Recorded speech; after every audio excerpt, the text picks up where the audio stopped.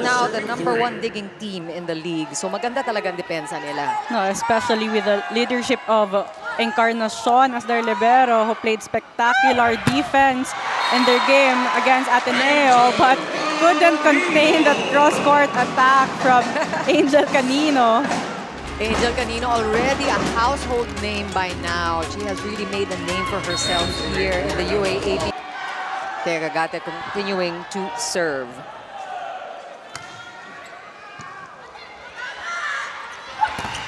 And again, the blocking, of course, as expected.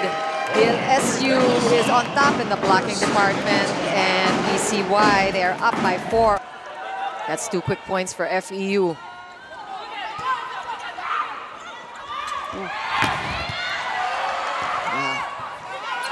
Another chance here for the Lady Spikers. Canino this time with a cut shot. Almost.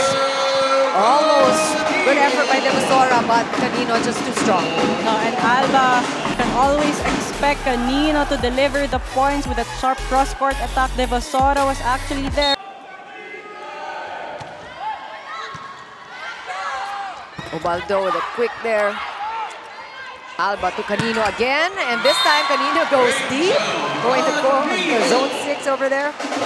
No, earlier it was a fast set. Ngayon parang binite ni Alba. Medyo dos lang. Great adjustment by the blockers of FEU actually. FEU Lady Tamara was getting some free points off the service errors of DLSU. Yeah, make that a 6-point deficit. A lot for FEU to catch up. Canino again, why not?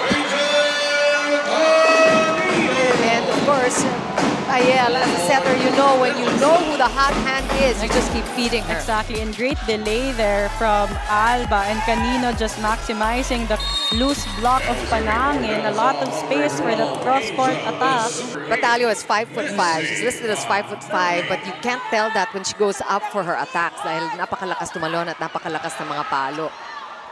Pero that's certainly a height disadvantage that DLSU can exploit. But Canino successful in that top spin attack.